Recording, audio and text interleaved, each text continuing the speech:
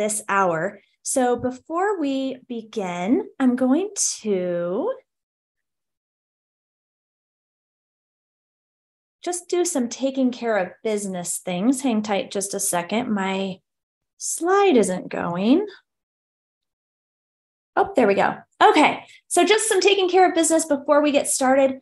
This is going to be recorded and published. So by participating, you're agreeing to be part of this recording. It will be accessible on the Reading Rev YouTube channel and also on the Reading Rev Facebook members page later this week. So if you want access to both of those, it is a QR code at the end of the presentation. We had over 500 people register, so everyone is going to be muted and cameras are off. I was hoping to make it a little bit more interactive tonight, but just because of the numbers, we're going to keep everybody muted and cameras off. But there will be a question and answer section at the end. So for each section, go ahead and put your questions in the chat. And I have two co-hosts, Kelly and Joe, are here tonight, and they are going to be collecting questions and kind of organizing them into themes. To help them with that, if you would please, when you add a question to the chat, would you start it with a question mark? Normally we end with a question. I want you to start it with a question mark so they can really be clear sorting out your questions from just your comments. Okay, let's get started. The big idea today is we're going to talk about what structured literacy looks like in the intermediate grades. We've been talking a ton about the science of reading. It's really caught on. And most of the conversations that I hear about are relating to primary and emergent reading. And so I wanted to give a chance tonight that we really look at the science of reading through an intermediate lens through 3rd through 5th grade. So our big key questions, the targets of tonight's presentation are: how do I teach all the things? How do I teach advanced phonics and spelling and morphology and syntax? And then also make sure I'm teaching real content. How do I meet the needs of my diverse learners? Because we know that the gap can really grow, and in intermediate grades, we have kids in very different skills and knowledge. And then how do I respectfully remediate big kids? So just before we get started, I'm going to give you just a quick snapshot of my journey. I'm a mom of 3 kids, and I think one of the biggest impacts on my professional career has been that my 3 children had completely different experiences going through school. My oldest son, Ty, was smart, and school should not have come difficult to him. He was great for the first few years. And then I felt like as intermediate grades started coming, he started struggling with motivation and attention to detail, and just kind of battled that. I felt like we always kind of were lighting a motivational fire under him. And then my daughter, Mackenzie, came along, and she was just dying to be in kindergarten. The most bubbly, vivacious, happy 5-year-old you'd ever meet. And it didn't take us very long at all to realize that she was going to struggle with literacy. And the rest of her career was a long road. She battled a lot of struggles. We had parent conferences and homework battles and just the whole thing. And by high school, she had lots of anxiety around school. And then the baby came along 5 years later, and he was really just kind of the typical who school is designed for, right? It came very easy to him. He was organized and had all the executive functioning and enjoyed it and just kind of breezed through. And it made me realize, being a mom of such different kids, how I needed to really see all of the kids in my classroom. So educationally, I taught 5th grade for 12 years. I loved it. This is my niche. This is the age group that I really love. But after 12 years, I was like, I think I'm ready for a change. And so I switched schools and went down to 2nd grade. And it was very obvious really early on that 2nd grade is a completely different ballgame. And I, within the first month, had kids coming to my reading table, and I realized I'm in trouble because I have a handful of kids that are not really readers, and I don't know what to do. So I went back to school and got my master's degree in literacy and just did a deep dive. That's where I discovered that my sweet daughter was dyslexic. and she was a senior at the time. So much heartache and disservice had been done by that point. And I made a pact and promise to myself that I was going to help other kids and families so that their story didn't mimic ours. And I started a company called Reading Rev. It began in 2018 as a tutoring business. And I was tutoring kids on evenings and weekends and during the summer, and just burned out, realized I can't save all of the children that are struggling in school, one kid at a time. So I branched out into professional development and curriculum. And I'll tell you a little bit more about that later. So I wanted to start with a poll and just get a really quick dipstick of who's in the room with us. Based on these literacy terms and just kind of the overarching science of reading umbrella, what would you say your background knowledge is? So 1 is I'm just starting out on this journey. I'm excited, but I don't know very much. And 5 is I think I'm an expert. So we're going to start a poll, and you're just going to quickly answer 2 questions. And then the second question is, what grade or position are you in? So are you a teacher? Are you an admin? Just so we can do a quick.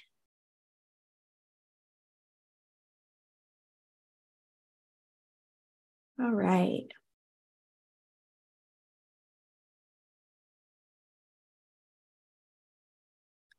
I love that we have a couple K2 teachers in here as well.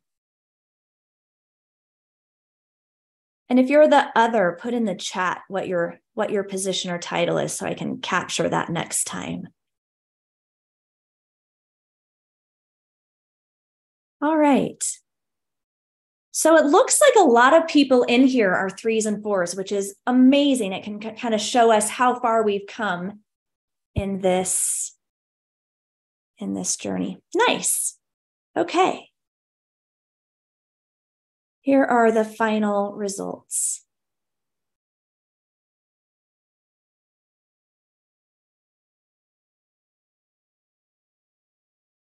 Okay. Moving right along.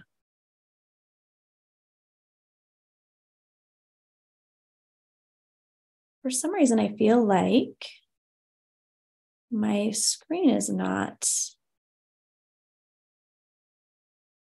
Maybe, Joe, can you tell me why my tech person, why my next slide will not move? Oh, there it is. Okay. I know the country is waking up to the fact that reading instruction has not gone very well. I can tell a huge difference just in the last 5 or 6 years that I've been in this, that we are gaining momentum. Teachers are getting trained. We're talking about it. We're talking about it in the media now even. And I have such great hope for our future. I think that college prep programs are going to start training teachers in the science of reading and how to teach reading. I think that kids entering kindergarten are going to have knowledgeable reading teachers. They're going to have great instruction from the get-go. But my worry is the middle kids, right? The kids that are sitting in classrooms today and the teachers in classrooms today that are overwhelmed, and we did not receive the training in college and we don't really know what to do. And so I want to make sure that we don't leave those kids behind. I'm going to do 1 minute or less per slide for those of you that were 1s and 2s, and I want to make sure we don't leave you behind. So the 5 components of reading plus oral language, so we now call it the 5 plus, are these 5 components. And back in 2000, Congress was actually charged with a committee of people that looked at all the research about reading and the science of reading and decided what needs to be taught and how. And so this is not new. That was 23 years ago. And yet somehow it hasn't quite gone. I was in a first class in 2nd grade that I took was called multisensory reading instruction. And they charged us with the opening activity was write down the 5 components of reading and why each is important. And I was looking around like, I'm a little over my head here. And a lot of other teachers were kind of making eye contact with me like, we're not sure. And I think that we often think about the 5 components of literacy when we're thinking about primary I didn't even know what phonological awareness was when I started teaching. But I want to tonight shed light that these 5 components actually are very, very important to intermediate grades as well. So phonological awareness is hearing and manipulating the sounds in a language. And in kindergarten, that might be like hearing the sounds in cat, k, at, and identifying the first one. But in intermediate grades, phonological awareness is equally important because I need to be able to know how many syllables a word has and then hear the sounds in each syllable in order to spell it. So if I want to spell evident, I need to make sure that I can hear ev-i-dent, and I can hear all of those sounds. Phonics is matching those sounds to a code or a symbol or a letter. And so in primary, that would say we're going to match the sound to th.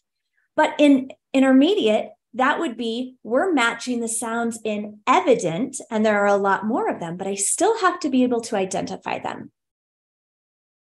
And the same is true in fluency. We often think of fluency at a very primary letter level, but fluency needs to be practiced at an advanced level too, because as sentence structure and syntax increase, then we also need to practice and read fluently that higher content. And I know that when I first started teaching, I read out of Tom Sawyer to my class, and I read it out loud, and I was like, what is happening? I can read silently, but oral reading is a completely different skill that would need to be practiced, right? The next one is Scarborough's reading rope. I'm sure you've seen this blasted everywhere. It's all over right now, but it's a really amazing visual of how we can think of how complex reading is. So it really goes to word recognition, right? Being able to decode and lift the words off a page, and then language comprehension. Even if I can read those words, what meaning do I make of them? And it is incredibly a complex thing that all of those components have to go in order for a student to be a skilled reader. And we're going to use this in a later example of intermediate literacy. The International Dyslexia Association came up with coined the term structured literacy several years ago. And it's really what to teach and how to teach it. So these are, if you can think about these, are really the bottom half of that literacy rope. And so we need to teach phonology or the sounds. We need to teach phonics and syllabication and morphology and syntax, how we put words together in a sentence, and semantics, how we make that all make sense. So that's kind of the bottom half of the reading rope. But we also need to teach that systematically and cumulatively and explicitly, and we need to be able to diagnose when it's not going well. Okay, take a deep breath. We're almost done. We then have the top half of Scarborough's reading rope, which is all about knowledge. So we can't just teach kids to decode, because reading isn't about just decoding. Reading is about gaining meaning from what we read. And so I read The Knowledge Gap a decade ago and just recently reread it. And the 2 quotes that I came out of it that are just so simple but capture the entire idea is, knowing stuff makes you a better reader. So the more you know, the more you comprehend when you read, the more background knowledge you have. And my second one is, knowledge is sticky. So it's like we're building schema, and the schema in our brain is Velcro. And if you have the rough side of the Velcro up, every new idea or new thing you learn can Velcro to something you already know. And you're building this knowledge at a much, much faster rate than if it's just landing basic facts randomly. I'm from Colorado, and I'm very proud of this study. There's a brand new study that was just released this month, and it's been kind of nicknamed the Colorado study. And it involved over 2,000 students. That it found that students that had content-rich, knowledge-building curriculum that lasted 4 years starting in kindergarten, so from kindergarten to 3rd, outperformed peers on standardized reading comprehension tests by a lot. And one of the big, huge ideas that came out of this study is even kids from the low income families performed the same as kids from higher income families. And we often say that income levels matter because those kids have more experience. They possibly have more books in their house, or more parents are more educated. It's just been shown, and this could close that gap. So The simple view of reading is our last one, and then we're going to jump into the big kids. If you can't decode, but you have a lot of language comprehension, you can't read. Reading comprehension will fail. And opposite than that is if you can decode all the words fluently and accurately, but you can't attach meaning, reading comprehension fails. And so we need to be able to really look at kids struggling with reading and identify where they are in this simple view of reading. So let's start with, how do you teach all the things? As I go through this, feel free to pop questions in the chat and we will collect those for the end. How do you teach all the things? How do you teach all of the foundational skills, what to teach, how to teach it? How do you make sure that you're gaining enough knowledge? How do you make sure that you're getting all of those sub-skills? And how do you also make sure that you're teaching grammar and biology and chemistry and reading and literature and all of the things? So for each one of these questions, I narrowed it down to 3 key components. For this one, it is be systematic, start with content, and integrate, integrate, integrate. So we want to be systematic by identifying the skills that we know that our students need to have, and then teaching those skills in a sequence from simple to complex. And by doing this, we avoid the plugging the holes model. And I think when I first started in reading intervention, I was doing this. I was reading with kids and noticing that oh my goodness, these kids are not pronouncing the T-I-O-N or the I-O-N suffix, and they're definitely not spelling it. So I need to make sure I teach that. And then I would teach that and notice like, oh, they're not reading hard and soft C and G correctly. And so I would teach that. And what I missed is once you're starting to plug those holes, then it no longer is systematic and you can't tell where you've been and where you're headed. You also want to be really systematic with your routines. Routines are important because it allows students to use all their mental effort to learn new content rather than the new game or the new activity. If we did a new thing every time, then the kids would constantly be learning the new activity or the new routine, right? But if we do the same thing every day, then what they're learning is the content. So we made Google Slides. These are available for free if you do the QR code. We made Google Slides with our scope and sequence of what we think older kids need in order to be proficient in phonics and spelling. And our Google Slides are very predictable. Every Monday, we introduce the new pattern in the same way. Every Tuesday, we introduce the red words or the irregular words. And on Thursday, they do a deep dive with morphology. And it becomes so predictable that it's easy for me to plan, right? I'm not planning new lessons from scratch every week. And then also the kids know, oh yeah, I know what to do when the slide does this, when we're doing this activity. And I use this predictable routine for all 5 components. I use that for my games and our activities. I say, take out your whiteboards. We're doing 3, 2, 1 reveal. And I don't have to teach the kids the new activity. They just know what I'm doing, right? We have a morphology routine. We have a vocabulary routine. We have a comprehension routine. And I recently watched a webinar with, it's called Beyond Retelling, Navigating Complex Text. And it was amazing in that they created a routine for how to analyze really complicated text and how get kids to build and glean and comprehension and really make higher level claims from that. And one of the routines that they used was a syntax routine where they would have a sentence, and it was not a basic sentence, like a complex compound sentence, really rich information. And they would break that down into literal understanding and then deconstructing the sentence. And it was very, very cool. And that webinar was from Mitchell Brookins, and I have it linked for you at the end. The second one is start with content. I did a deep dive into language comprehension the last few months and wrote a blog.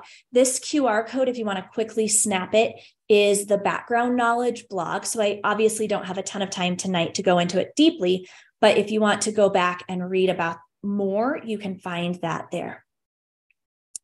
So when I first started teaching, it was really, really popular to order these books that were like main idea and summarizing, an inference book, a prediction book, and we taught the skill, right? We taught this week, we're teaching prediction. And there would be some passages and some random content, but our focus was to make sure that the kids knew how to predict. We want to do actually exactly the opposite. I want to teach kids the content and show them that really good readers question and predict and kind of infer naturally. And this comprehension skills is not my focus. The Underground Railroad is my focus. I want to teach kids real things. And I'm not doing away with comprehension skills. I'm still showing them how I'm inferring. I'm still showing them how great readers question naturally all the time, but my content is driving it. So I did a little experiment with this year. And in third grade, we use Dibbles for our diagnostic and progress monitoring. And in third grade, there's a passage about a nature preserve. And every single year, our progress monitoring graphs are going up, they're going up, they're going up. And we're like, oh, everything's great. And then we get to this passage and it just tanks. And for years, I was like, what happened? And then I was like, oh, it's fine. It's just that nature preserve passage. No big deal, right? And so last summer in one of our classes, I said I would be so fascinated to do a little experiment and see if I just gave them a little background knowledge about nature preserves, because I don't think kids use that language. Even if they've been to one, they might not know that that's what it's called.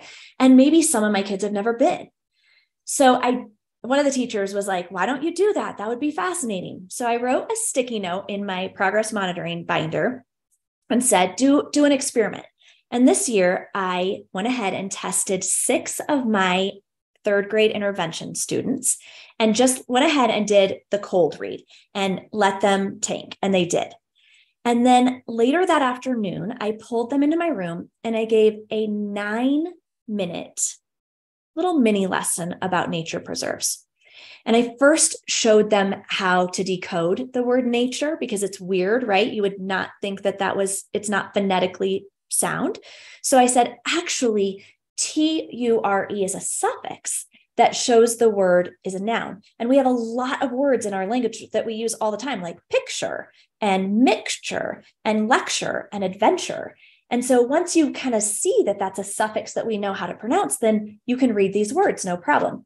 And then we looked at preserve and I'm like, oh my goodness, it has the prefix pre, and we've already learned that. We know it means before. So to preserve something means to maintain or save it before it changes or goes bad.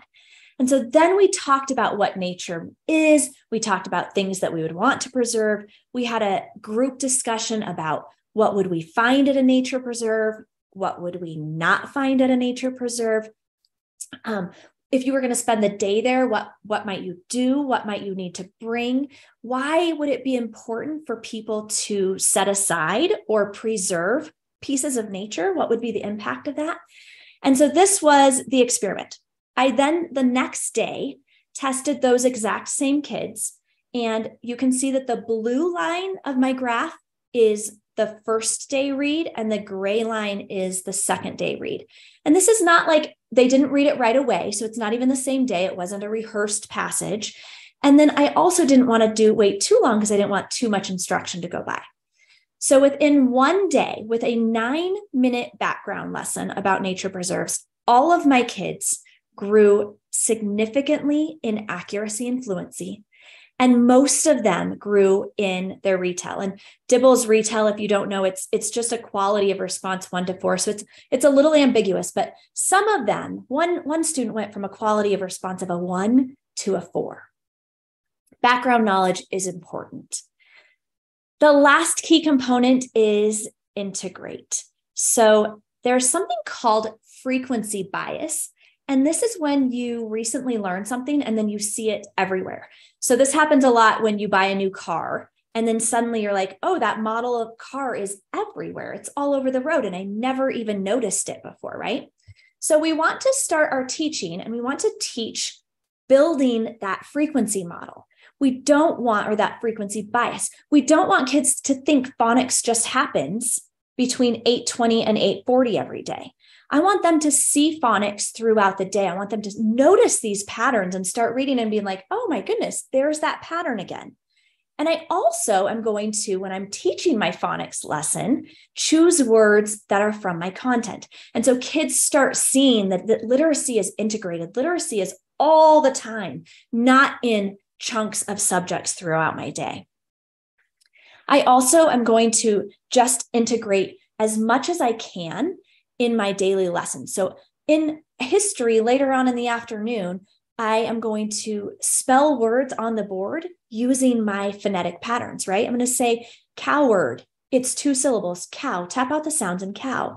And I'm going to quickly just point those out because that is reinforcing that you should be thinking about phonics all the time too, not just when we're doing phonics. I do this with novels. I do this in core subjects like history and science. We have a page that's called a pattern hunt that we fill out throughout the entire week of how many times can you see this pattern. I integrate grammar and writing, not just as an isolated thing, but we learn grammar through content. So in the Escape by Night, we'd learned appositive phrases in our syntax or grammar lesson, and then we dissected a couple sentences in our novel that, look, oh my goodness, the author of this novel must know about appositive phrases. Can you imagine? And I'm getting them to see it and have as much exposure in authentic ways as I possibly can. We are doing a new literacy adoption at my school district. And one of the charges or the objectives is that every student receives 2 hours of literacy instruction every day. And when we were sitting in the big auditorium and I heard that, I was like, oh, yeah, easy. I can do that easy. I could teach literacy all day. If you added up the minutes in my day that I teach literacy, it would be a lot. It would be all day. So 2 hours, nothing. Okay, go ahead and ask your questions. If you have questions about building background knowledge or integrating or any of the, or I'm like spacing out what my third point is. If you have any questions about those key components or how you teach literacy, add them to our chat now. And we're going to move on to how to meet the needs of all learners. Okay. We know that kids sitting in our classroom can have huge discrepancies in skills and knowledge, right? So in a 3rd grade classroom, I can think of a kid that right now, this year, is very much an emergent reader. And he is working on foundational skills of reading. And I can also think of a kid in that same 3rd grade class that I could put anything in front of that kid and they could read it and comprehend it. And so how does the teacher meet the needs of such incredibly varied skills? The 3 key components of this one are teacher knowledge, learning for all classrooms, and the 80-20 rule. So, in order to comprehend a text, the reader must decode and recognize the meaning of 90% or more of the words.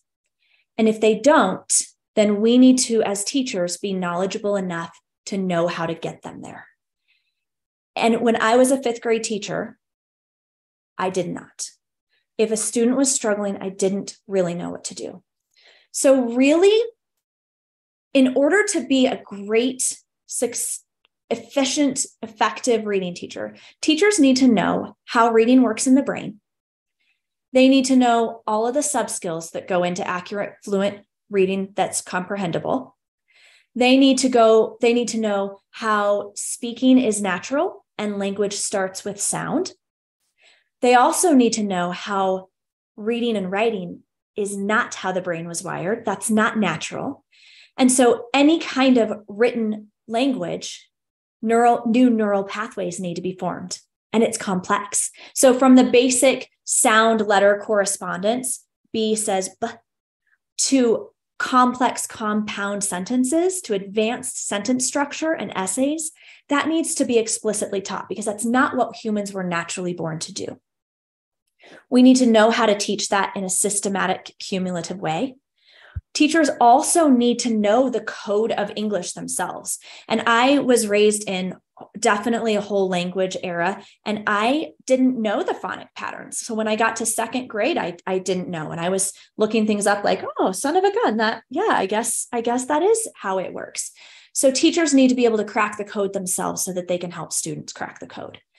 We also need to recognize when it's not going well and know how to remediate.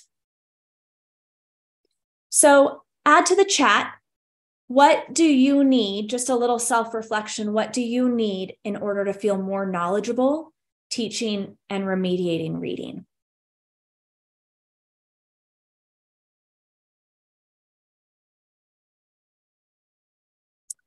So we're back to the quadrant model.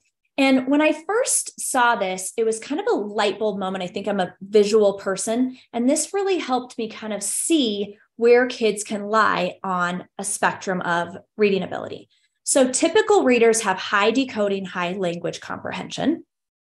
Dyslexic students have low decoding. They struggle with decoding and encoding. They struggle with reading and spelling, but they have really high language comprehension.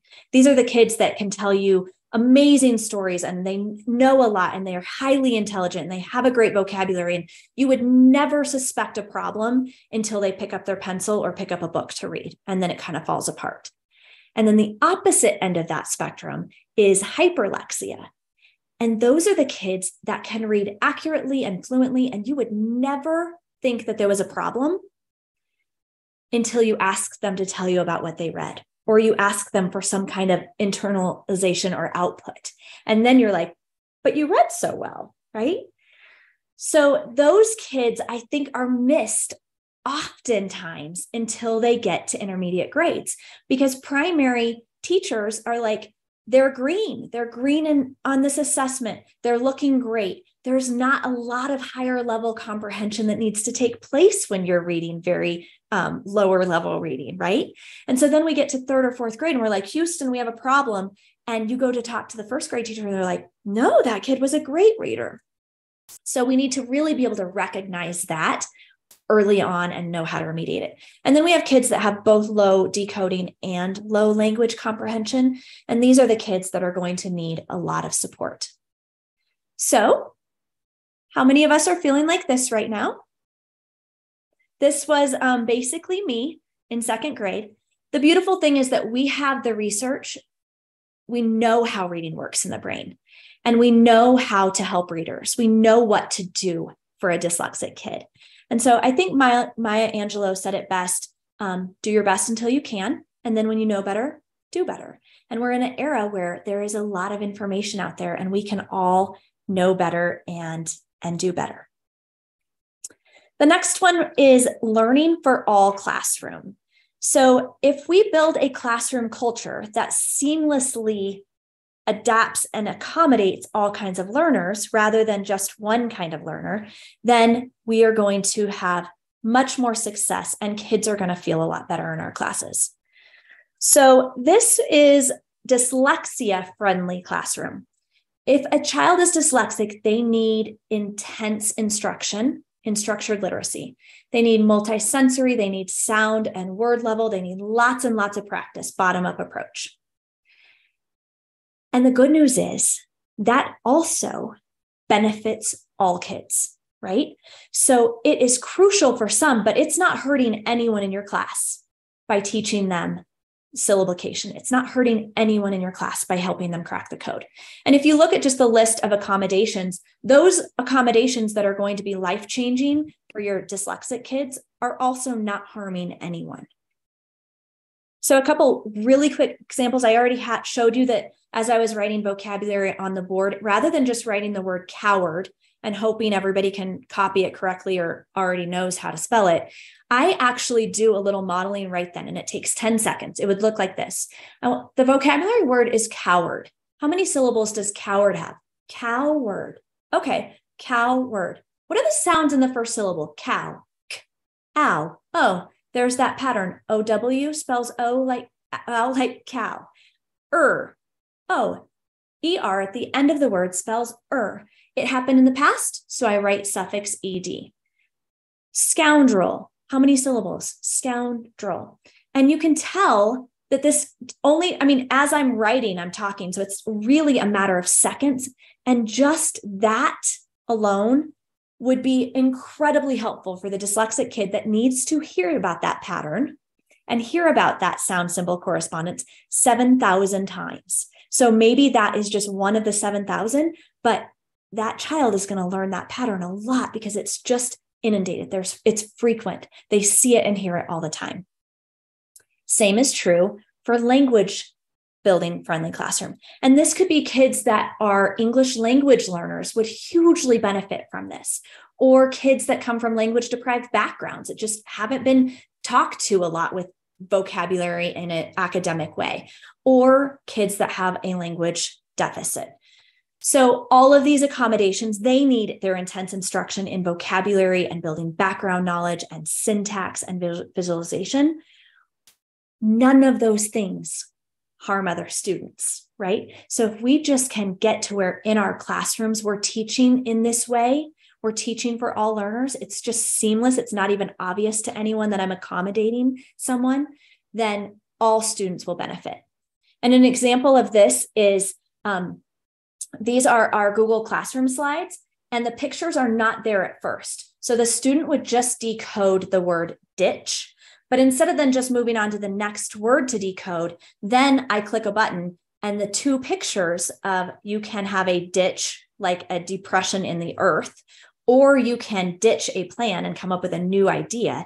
And right then I take an extra couple seconds to have a visual picture. So now people have visualization of what it is. They can, if they've never seen a ditch or don't have experience with that, they see it. And also I'm taking a minute to explain the nuances of our language, that word has two different meanings. There is a chapter in Brown Girl Dreaming that we just read this fall that is all about them visiting the candy lady. And they go into this candy shop, and the setting of the book is in the 1950s, I believe. They go into this lady's house that she has a candy shop in her parlor, and they start describing all these candies, but they're candies that were popular back in those days that most kids wouldn't know, like juju beans and moon pies and Neckos, right? And so as we're reading that chapter, in order to help my kids visualize this and understand that chapter, I just have this slide in the background. And I don't even really talk about it for very long at all. But there's a brilliant scene that's just great visualization about dripping limoncello yellow ice cream. And so just to help those kids that don't naturally make those pictures and have that language, huge. And it doesn't take me very much time at all. And I throw that slide together and then next year it's already made. The last is the 80-20 rule. I feel like in education, we tend to swing the pendulum a lot, right? So for years, we were doing only small group, and that kind of dominated our reading block. We had lots of small groups and lots of centers. And then we've gotten some conversations going that might not be best, and then we need more whole group instruction. But I think now we're like, but you can never do small group. And we need to stop the pendulum and be like, let's just do what makes sense. If 80% of our students need content, teach it whole group. Don't waste time teaching individual groups the same thing. If 20% of your students need the content or need it retaught or need more additional practice or need an extension, then teach it small group. And if you just kind of follow this rule, it's not like your day might look the same every day. It might be like it's a fluid process of going in and out of whole group and small group instruction. The other evidence-based teaching practice that I love, that I think is life-changing, is the feedback loop. The feedback loop will save teachers time, give students immediate feedback, and the opportunity to learn from mistakes in the moment. So here's how it works. A student does some kind of output. It can be writing one word on a whiteboard. It can be a sentence. It can be a paragraph. The teacher comes by and says, I'm going to give you feedback on just one thing, right? I'm not going to give the student feedback on the 2 misspellings, the capital, the end mark, and the missing predicate. That's overwhelming and defeating. Instead, I'm going to say, wow, I love your sentence. It's off to a great start, but I'm notice you're missing the predicate. So I don't know what your character says or does. Go ahead and add a predicate and I'll swing back by. And then I keep going to all students and I get back and I say, oh my goodness, now I get it. Now I know what your character is saying or doing. And by the way, your character, great adjectives describing them. I could visualize that character perfectly by the adjectives that you chose. And what this does is it increases student performance. It increases learning. It reduces overwhelm of just getting tons and tons of SPs and red marks and circles and lines on your paper, right? And if I spend time doing all of that, and then I put that assignment in a Friday folder and the kid never sees it or looks at it and is like, whoa, too much, I would never revisit that. It gives that immediate learning and it builds student and teacher trust and relationship.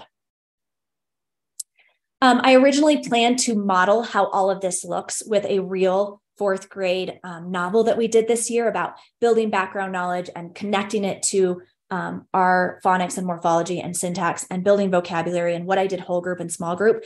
And I obviously ran out of time. So I'm planning on doing this lesson in the next few weeks and posting it on my YouTube channel so you can kind of see how I plan out that whole process. Okay, add your questions in the chat. How do you about meeting the needs of diverse learners? And we're going to go to our final question. How do I respectfully remediate big kids? I wrote an entire blog series about how to teach phonics to older students. The QR code is right there. So go ahead and take a quick snap at that. And then you can go back and kind of do a deep dive into all of this. But the most important thing is to start with diagnostic assessments, right? You need to make sure that you know exactly where students are and what their data says and how the data can drive your instruction. And so we want to make sure we do that. And then we want to inspire students with that data. We're also going to do everything on purpose and build connection and celebration. I'm going to go through this one pretty quickly because I do notice that we're running low on time. There's also a blog on increasing student motivation in literacy that you can check out that goes into some of these. So when I first started intervention, I didn't want the kids to feel bad. I didn't want them to know how low or how bad it was. I didn't want them to see the red. And so I kept the data and was just doing all this magic, but never really told them about their growth or where they were. And then I switched my mindset and I was like, maybe if I tell them exactly where they are and where they need to get and what we need to do in between, and I let them in on that, it will increase their motivation, right? I know that your strength as a reader is you have so much background knowledge and language comprehension. Now we just need you to get accurate so that you can actually lift the words off the page and read the words. And I know how to do that. So come with me. Let's track progress. Let's graph it. Let's celebrate. Let's do that. I let kids in on tracking it. We've in this increasing motivation, we have several really fun, engaging ways to explain what problems are, and then also graph our progress and in a kid-friendly way. So check that one out.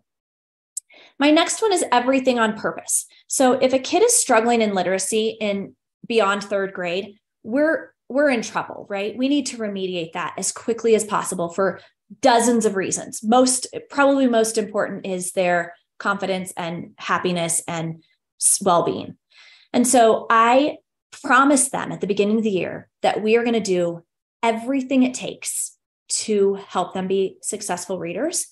And sometimes when you're on a swing, you have to swing back a little bit to get momentum to launch forward, right? And so I use this analogy or metaphor a lot. And I say, some of the things we might do might seem like we're swinging back a bit, right? You did this in second grade, I know. But this filling those gaps, filling those foundational skills is going to help us launch you forward all the quicker. And so I I promise them everything we do is for a purpose. We will never do anything just for fun or for fluff, or, we do have fun, but we will never do anything that isn't purposeful in here. So I accidentally created a program, and it really was by accident because when I was starting third through fifth grade intervention, I was struggling to find resources that I felt like weren't too primary, that you can't take a fifth grader and put a primary worksheet that has the little kid clip art and it feels babyish. It's embarrassing, right? And so I just started creating my own things to make sure that I was respectful of their maturity and their feelings. And then the next year I added stories to that. And then the next year I added the reading notebook, and it just kind of all came together. And I'm like, wow, this is really amazing. And maybe if it helped me so much, it could also help other intermediate teachers. So this is the QR code if you want to check out that program. And then finally, I think the most important one is connection and celebration. So this one just is so important. All of these pictures are 3rd through 5th graders in pull-out literacy intervention. So I know that walking down a hall to a reading teacher for intervention cannot feel great. And my mission when I became an interventionist was, I want to make this so amazing.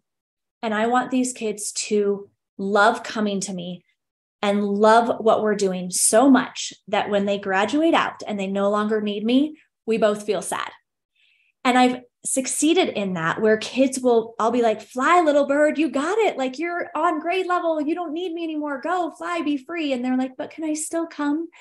And if you can get a 5th grader to still want to come to intervention, you've won. And it's possible. So I'm not going to tell you all of the examples, but the picture in the middle with the car is a group of 5th graders. And they were really struggling with irregular words, with spelling irregular words. So I challenged them to learn 50 irregular words. So they took a pretest, they got the 50 that they needed. And we worked on 50 irregular words in 1 quarter. And I told them, this is big. This is a big ask. But if you can do it, we'll have some kind of amazing red word party. And they were like, what is it? And I'm like, I don't know. You can help me decide. And we had this obnoxious little handheld timer in our classroom that would just beep randomly at the most inopportune times. And I would always make a big deal like, that timer's got to go. And one of my students one day was like, you know what we should do for our red word party? We should destroy that timer.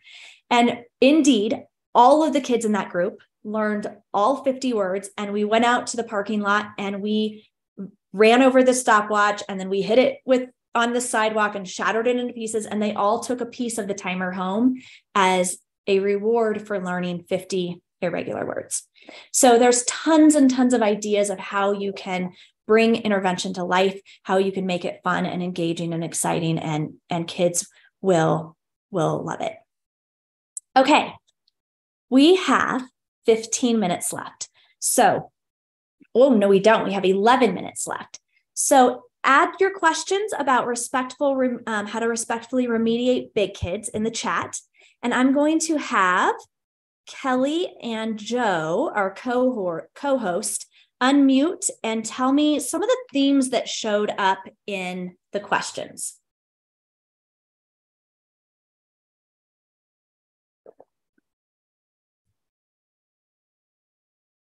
Kelly, are you there?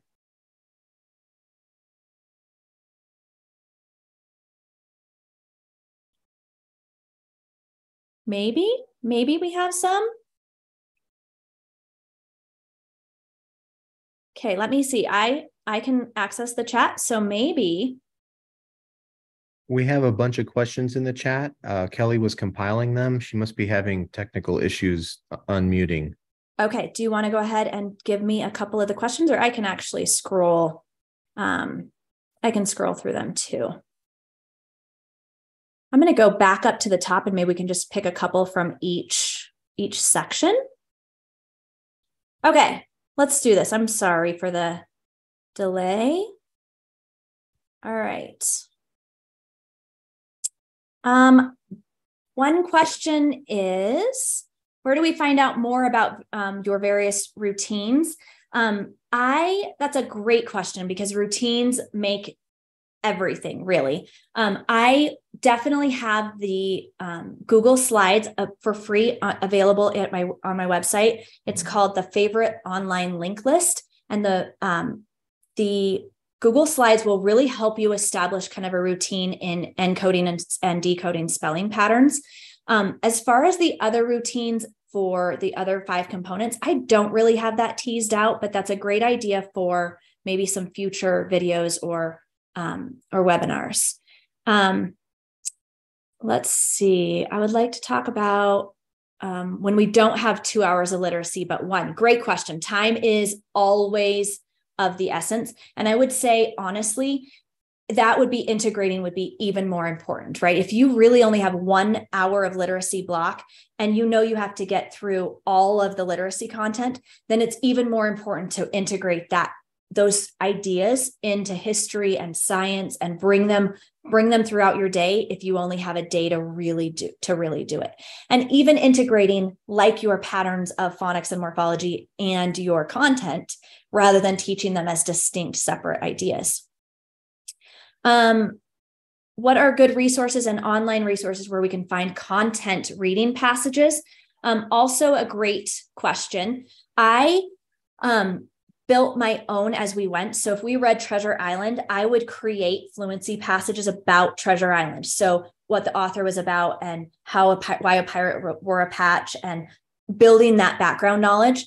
And it seems very daunting, but if you have a team and you could all break that up and write a passage, then you have it every year. So I would just do some every year, and then every year I'd reuse it, and it builds pretty quickly. I don't really know much about this, but I think honestly, the whole AI thing might be helpful in the future of like, you just need a passage about pirates or you need a passage about the Civil War. I have heard of ReadWorks, and it's great for having passages for content related things. So if I'm teaching Underground Railroad, ReadWorks would be a great place to start. Okay, please share the schedule again about how to cover all the areas. This will be videotaped, so you could go back and actually freeze that slide if you'd like, or I can think of another way to maybe post it on my Facebook page as well. I love the comment. Some of us got to our 50th year before cracking the code. I tell kids all the time, most grownups don't know this. You are probably smarter than most of the people that you see in the grocery store. And just go home and tell your parents about the OI diphthong and see how they do. Letters training has been super helpful. Agree. I did it. What screeners will help you identify where students are struggling? Awesome question. In that diagnostic, the blog about how to teach big kids phonics, the first one is how to do diagnostic assessments. And I've described and linked some really good ones that are all free, and you could start there. And then how do you use that data to determine where to start? Then I say, this group of kids can read and decode accurately, but need language support. This group of kids needs accuracy in phonics. And I'm going to drill down and find out what the area of need on my sequence is and start there and build groups around that. They're skill-based groups. Let's see. Core knowledge has great free text. Agree.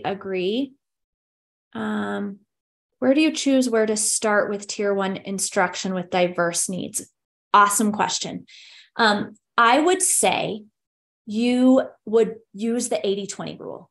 So if 80% of your kids already know R-controlled vowels, do not spend time teaching R-controlled vowels to your whole group. Take those kids around your table and teach them then. But if 80% of your kids don't know R-controlled vowels, do that. So really the 80-20 rule is awesome. Hey, Bree, this is Kelly. Oh, good. I made it. You've done a beautiful job.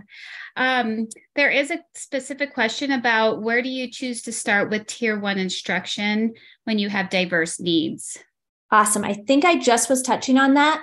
Okay. And I would say the 80-20 rule is a really, really great rule to keep in mind. So when you collect your data and you see where your kids are, 80% of the kids don't know something, start at the lowest of that. So in the sequence, start with the simplest skill that 80% of your kids don't know and start there. And then just to piggyback on that, and then how do you balance practicing that tier 1 instructional skill set as well as fill in the gaps and the missing pieces? So balancing both what is being taught at tier 1 as well as interventional needs? Great question. I keep going in our sequence. So I just go week by week in our sequence.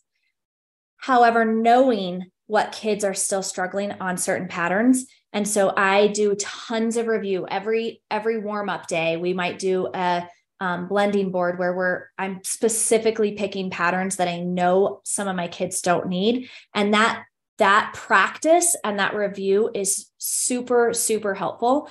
But I think some teachers get stuck in like, we're going to do Magic E forever because they haven't gotten Magic E yet.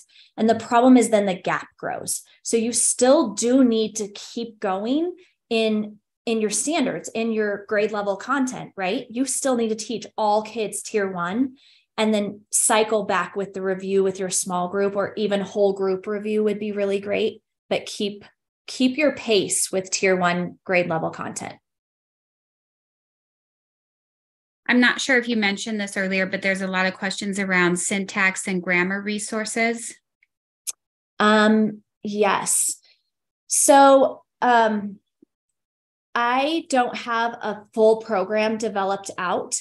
I know of a few that I really like that I've learned grammar myself as an adult teaching 5th grade. Michael Thompson is one that has, I just remember it's called the Grammar Voyage. I can't remember if that's the program or just the specific book, but his is very, very systematic.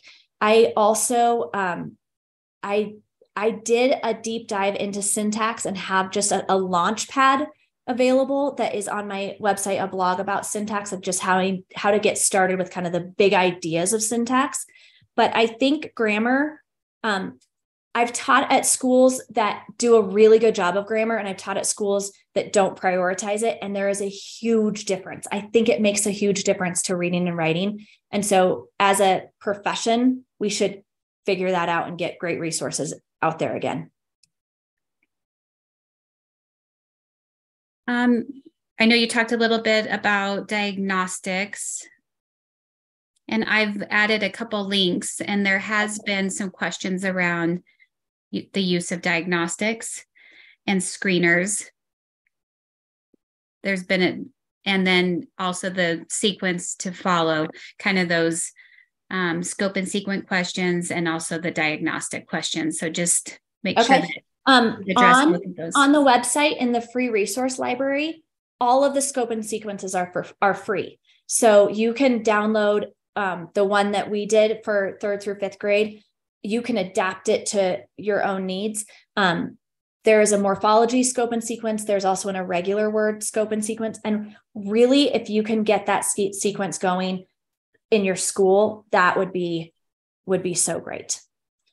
Check out that free resource library. So that was a great segue. I think we're almost out of time. So I'm going to segue us into just a couple resources for you. I don't know why sometimes my next slide button doesn't work, which is,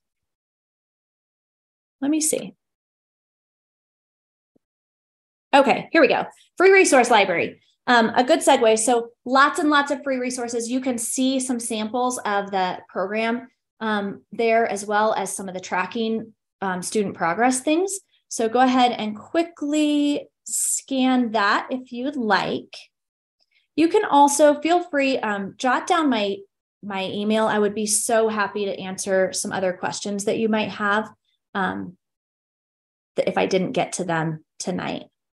So free resource library is amazing. If you feel like you haven't cracked the code yet and you just need really, I mean, this was a 1 hour, like skimmed the surface at the most surface level.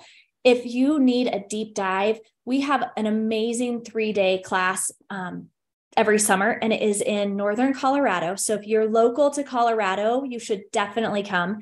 If you're not local to Colorado, you should plan a trip because our state is beautiful and a lot of fun. And you could spend 3 days learning about literacy and then spend a vacation here.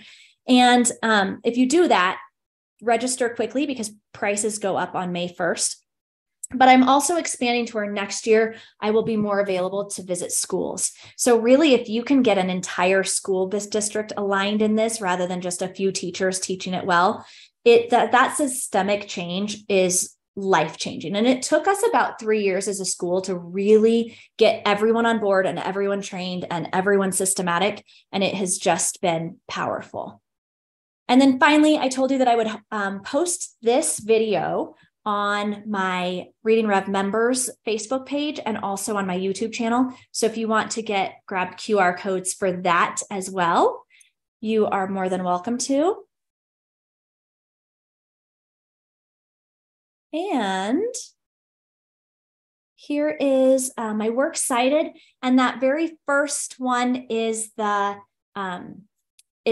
sequence of higher level text, helping kids systematically dive into higher level text. And it was probably the best webinar I've watched in a really long time. So that is the information to find that.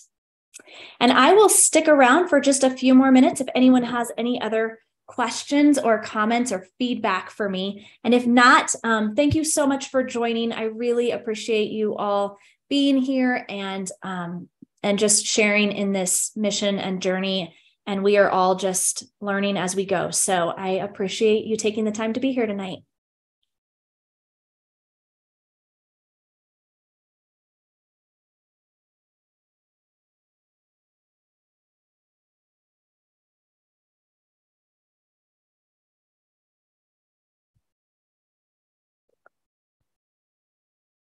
You're so very welcome. Thank you all.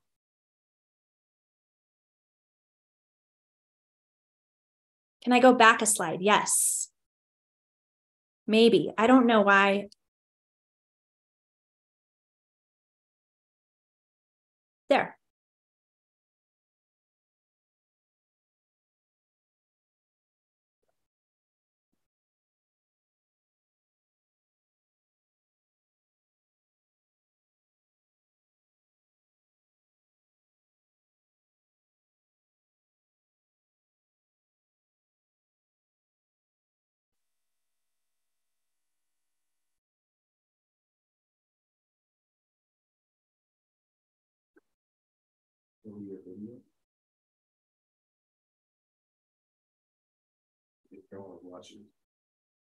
Oh, this one.